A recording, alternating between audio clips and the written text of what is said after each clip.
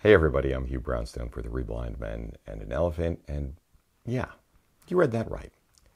I'm saying the Sony a7R III is so brilliant that it no longer makes sense to think of it simply as a full-frame camera. And clearly, I'm saying a whole bunch more. But before I go into the full rationale for what I suspect may make some folks annoyed and lead other folks to be roll on the floor, laugh my ass off dismissive, let's take a look at this 2 or 3 minute compendium we pulled together of our time with the a7R III and a bunch of glass out at the Sony press event in Sedona, Arizona last week, looking at everything from stills to slow motion video.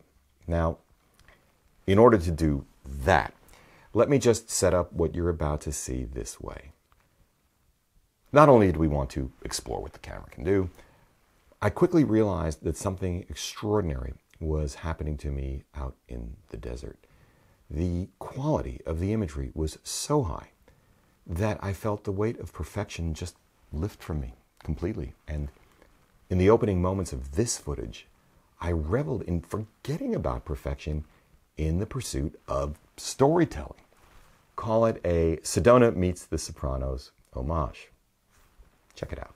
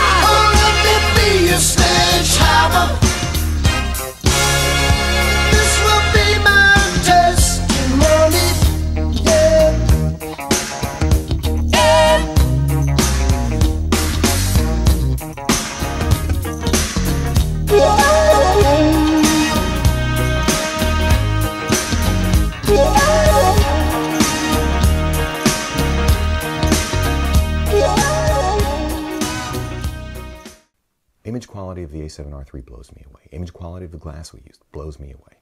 Autofocus speed and accuracy are excellent, though, as I keep saying, they are not perfect. Ditto burst rates and video. They're outstanding, but there are cameras out there that can do any one of these things better.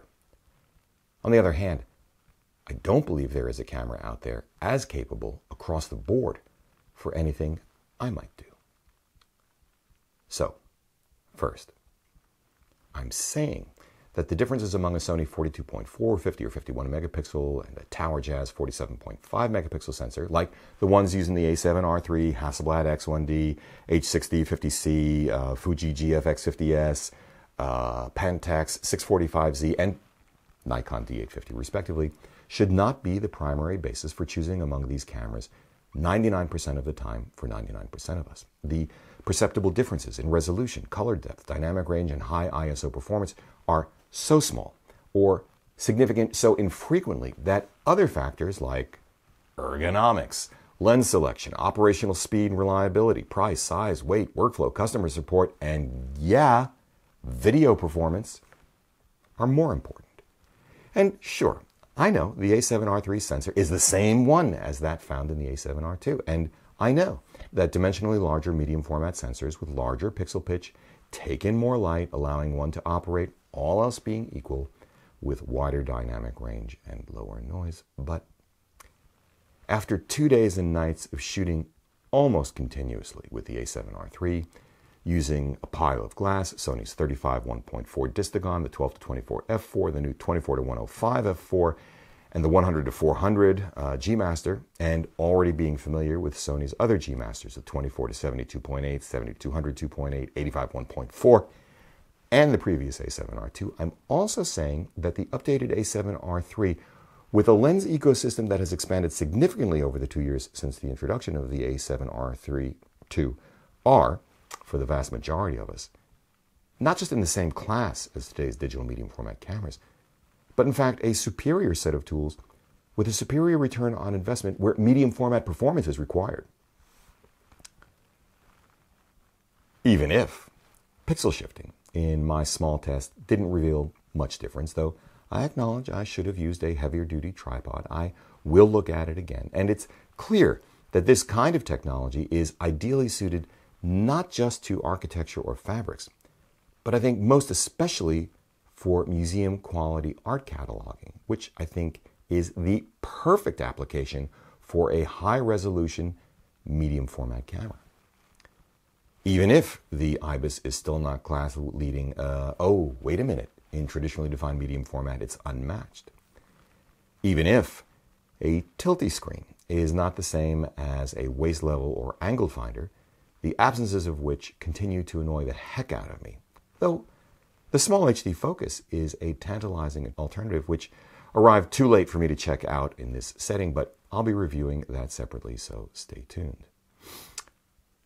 Even if the A7R3 shoots 14-bit RAW rather than the few medium format cameras that can shoot 16-bit. Even if the lenses are not without issues, but what lenses aren't? Let's talk about this for a moment, because when it comes to medium format, those incredible and incredibly expensive medium format lenses are a huge draw, and it's important to ask, how much better are they than what you can get on the Sony? The 35 1.4, for example, which to my astonishment I loved and spent more time with than any other lens. I mean, I don't even like 35mm field of view, had more chromatic aberration than I'd like. Easy to correct for stills, not so for video, but oh God, the sharpness, punch, and that 1.4 depth of field. The 12 to 24, my second most used optic and a new favorite, had more distortion and was softer at the edge than I'd anticipated, while the maximum f4 was slow for my taste. But oh, that field of view. I suppose, if you wanted to, you could argue that Sony, even today, does not have the catalog of fast, tack-sharp, distortion-free, and rich primes that medium format shooters demand and are used to. Or you could argue that Sony full-frame lenses are already faster and as good or better than what medium format shooters are used to, and there are more of them than you might have thought. Speed. Well, Fuji's 45mm f2.8, to take just one example, is the full-frame equivalent of a 35mm f2.2. The Pentax 55 2.8 is the full-frame equivalent of a 43mm 2.2. Are medium format lenses like these sharper and better corrected than the latest Sonys? I'm just not sure. I mean, my recent return to medium format consisted of using a vintage Mamiya RB67 and a 90mm f3.8 for an afternoon, and I still haven't had time to examine the images closely. My last experience with medium format before that was a decade and a half ago with the Contax 645 and the 80mm f2, which were breathtaking. But I just don't know what would happen if I put images from these cameras side by side. Maybe I'll just have to spend more time mucking about in medium format. Although even if we were to presuppose, for argument's sake, that medium format lenses are optically superior, I'll assert that, right, 99% of us, 99% of the time, the difference is too imperceptible to matter. That's because the lenses for the A7R III, in addition to the lenses I've already mentioned, things like the Sony Zeiss 55 1.8 sonar and 51.4 planar to the latest Zeiss Batis 18 2.8, 25 2.0, and 135 2.8 are all simply astounding. Even the relatively modestly priced, well, $1,300 is relative, right? 24 to 105 f4 was so good that it is now likely the next lens we will buy for our Sony kit ahead of the 70 to 200 f4. So, if the lenses for the A7R III are almost as good or possibly better because, hey, they're employing the latest designs, the latest manufacturing techniques, and building upon everything that has come before them, what else might you really want other than a super wide prime? Maybe a super telephoto, even if medium format cameras don't really have them anyway. Something like a 400mm f2.8 for sports and wildlife shooters who therefore wouldn't use medium format anyway? Well, in any case, it's coming. But there are other things the A7R III revealed to us in the Sonoran Desert. The sensor is so close to the flange that I got more dust and spittle on it as I changed lenses, and like an idiot just blew on it to clear it in 2 days than I have in, I don't know, almost 50 years of using interchangeable lens cameras. But hey, Sonoran Desert dust is special, and I don't know, maybe the sun baked my brain a little bit.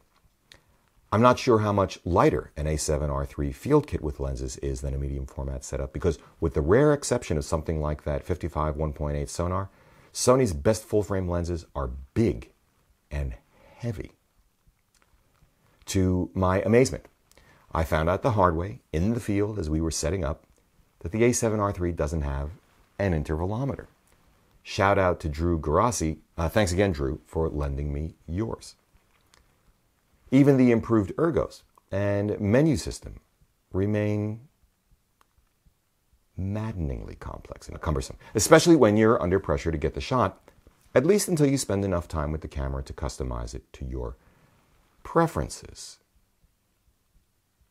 Although, okay, let's face it, even then they're still maddeningly complex, not holding a candle to the ergos and software of an admittedly simpler Hasselblad H6D or X1D. You know what would be nice? Lit buttons that could be programmed to display what they actually are. Maybe even something like Apple's context-dependent touch bar. Though, yeah, right, they'd accelerate the battery drain. Even so, what would be great in any case is the ability to rearrange icons and menu structures in a Mac or PC-based app where it belongs, which could then be downloaded to the camera. Until then, operationally, the Sony reminds me of nothing so much as a 1980s era HP 41C programmable calculator. Brilliantly capable, horrible to program.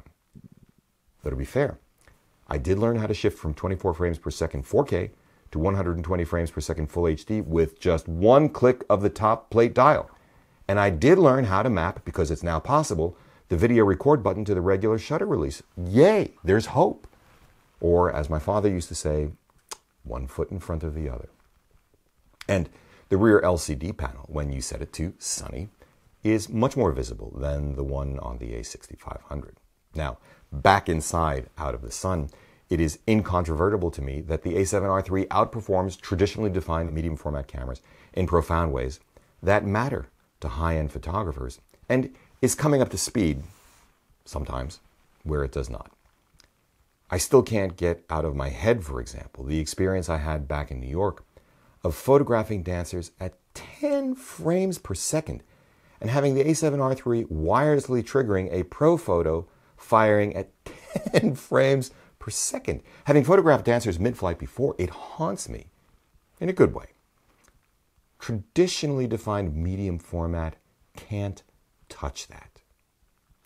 I didn't have time to try the tethering app, but this is actually a big deal for just this kind of studio-based work, along with portraiture and product shots. Hey, it's even great for vloggers, So I'm looking forward to going hands-on with it. Speaking of portraiture, the A7R3's iFocus is brilliant. I don't know of a medium format camera that can touch that either. And 15 stops of dynamic range? Even Hasselblad doesn't make that claim for its H6050C. You have to go to the 100 for that. In an age of rising demand for video and computationally rich imaging, let's just say, traditionally defined medium format cameras can't touch even the A7R3's basic autofocus and stills, let alone video. Though when it comes to video more generally, well, there's no comparison at all. The A7R3 smokes them, even if it's limited to 8-bit 420 in 30 minutes, which really won't matter to anyone except documentarians, broadcasters, and filmmakers expecting to display their work where the difference can be seen and appreciated by the audience. And guys like me who prattle on for more than 30 minutes in a situation like this. Then again, I don't know anyone who uses a traditionally defined medium format camera for video, but of course this will change. And while a big benefit of medium format cameras, going back to the days of film, was the dramatically larger viewing area than what we now call full frame, 35mm, the A7R3's EVF, to my eye, is as large or larger and even more legible than the one found in, say, the Hasselblad X1D, which would make sense since the A7R3 now sports the same 3.6 million dot EVF as in the A9, compared to 2.4 million dot EVF in the X1D.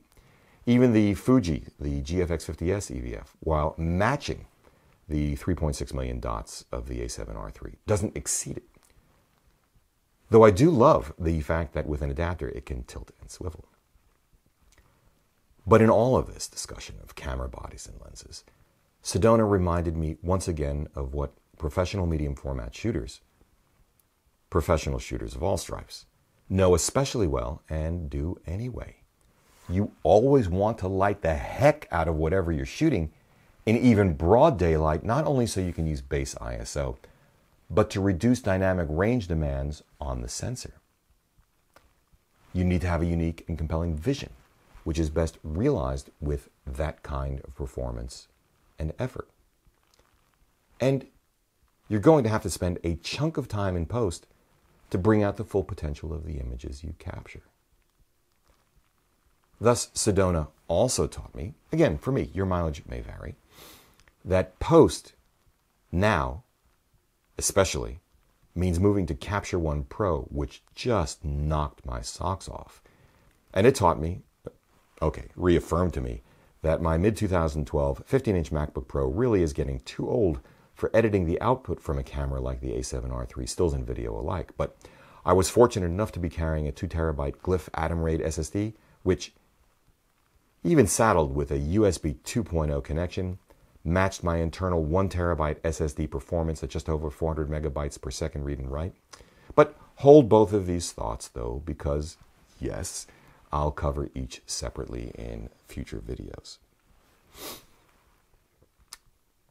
One other thing. By changing the implicit rules and naming the A7R3 medium format camera of the year, medium format being a rarefied category to begin with, I'm also implying, though since I'm explaining this to you out loud, I guess I'm explicitly stating, that for most of us, most of the time, crop sensor cameras and optics, APS-C, and yeah, micro four thirds are actually better options than full frame cameras. It was fascinating, for example, to see just how stellar the image quality was when we put the 24-105 f4 onto our A6300. The magic still happens in all but the largest print sizes, or not even then perhaps, depending on viewing distance, medium, and audience. I can tell you that at 13 by 19, the print of this image Claudia shot is just incredible. I mean, 4K does not give it justice. Because it so fully embraces the Three Blind Men and an Elephant ethos of authenticity, humanity, and wit, and knowing how good that sensor is, we'll be putting a print of it at least 4 times the size up on one of our walls. Which leads us into a deeper reflection upon why I conceptualize the A7R3 as a much refined, operationally superior A7R2, that has redefined the relatively new yet still traditional boundaries of full frame and medium format digital cameras. And why I think this is critical to understanding the A7R3's value and role. Now, as I said back a few minutes, unlike 2 years ago when Sony launched the A7R2 and A7S2, the Sony FE mount lens ecosystem is now much richer. The G-Master series matches or exceeds, focal length for focal length, aperture for aperture, the performance of Canon's and Nikon's best professional workhorse zooms, you know, the 16-35, 24-70, and 70-200 2.8s. It now also has that 100-400, and as I mentioned earlier, what I already considered to be the legendary 85 1.4. Some of their non-G-Master glasses also superb, like the 90mm 2.8 macro. And as I also mentioned, Zeiss has introduced additional stellar full-frame primes in native Sony E-mount.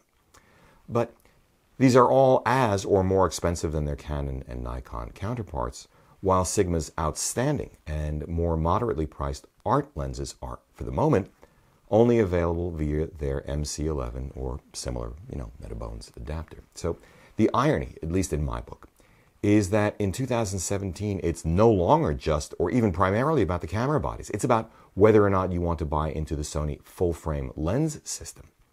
Otherwise, what's the point? And when you do that, everything gets very, very interesting. Yeah. You can adapt just about any lens because of the short flange distance, but the simple fact is that if you're interested in the A7R3 for all it can do, which includes speed, you have to recognize that you can't get ultimate AF speed with non-native glass. I don't care what anybody says. So let's talk some dollars. Figure an A7R3 body for $3,200, along with the 3 workhorse primes, probably the 85 1.4, the 35 1.4, maybe the 55 1.8 or 50 1.4, the planar, perhaps the baddest 25mm f2. You're talking about 14 grand all in, which is a pile of money, medium format sized money, and very similar to the kit I used for many years with my Canons, starting with the EOS 3 and ending with the 5D Mark II, using mostly L glass. But medium format sized money for just a body, or maybe a body and 1 or 2 lenses. A Hasselblad H6D 50C body will set you back $14,500. The X1D with 45mm f3.5, the full frame equivalent of a 35mm f2.7, will cost you $13,400. Yeah, the Fuji and Pentax bodies are less expensive than the Hassies at $6,500 and $5,500 respectively, but each is still thousands more than the A7R3. Though, interestingly enough, the Fuji and Pentax lenses are generally not as expensive as Sony's best. Certainly not heavier. Though, in any event, Fuji and Pentax don't have many lenses. There just aren't many of them. Ditto for the X1D. In this context, given the Sony's massive capabilities, the A7R3 and lens design are a steal. Fidgety menus and controls notwithstanding. All of which may mean nothing to medium format devotees, and I understand. When you find a tool that works for you, you stay with it. Change for change's sake is not a solid business rationale, especially if you've already amortized the cost of your kit and there's nothing your system won't let you do. Even more, there is something very compelling about using a tool designed from the ground up for one purpose only, with nary an FN or C button in sight. Well, back to the X1D, it does in fact have a C1 through C3 nomenclature on its top dial. But here's the rub from the other side, which I find fascinating. When you look at that same $14,000 Sony full-frame price tag and compare it to, say, the 24 megapixel censored APS-C sized Fuji X-T2 with a comparable set of primes and zooms that comes in for $6,000 less, just about $8,000 all in, offering the same field of view and speed, well, even if the Fuji kit doesn't offer as shallow a depth of field at all focal lengths, nor ultimate resolving power, nor quite the same autofocus or video capabilities, they're closer than you might think, it is still magnificent in its own right. It is dramatically easier to use. Those jewel-like primes are smaller and lighter, but just as gorgeous, and some of them even have hard stops. It's difficult, if not impossible, to distinguish images shot with this gear from higher megapixel images when displayed and viewed at normal sizes, media, and distances. And yeah, I understand. There are perceptible differences in perspective, even at equivalent fields of view. But $6,000, man, that's a bucket full of money for travel, paying off credit card bills, saving up for a wedding. And while I would have compared the Sony a6300 or a6500 to the a7R III instead of the Fuji, and I have in previous reviews that you can find, there's very little point because for ultimate image quality, you'd still be relying on Sony's full-frame glass until and if Sony decides to round out their crop sensor lens line, which I just don't see happening. Really, this is just like the medium format versus full-frame discussion playing out all over again, the one we've just been having. One step down in the food chain. And one step further down from that, it's crop sensor cameras versus 1-inch censored bridge cameras, then 1-inch versus smartphone, but these are other conversations for other times. Let's get back to the a7R III and wrap it up like this.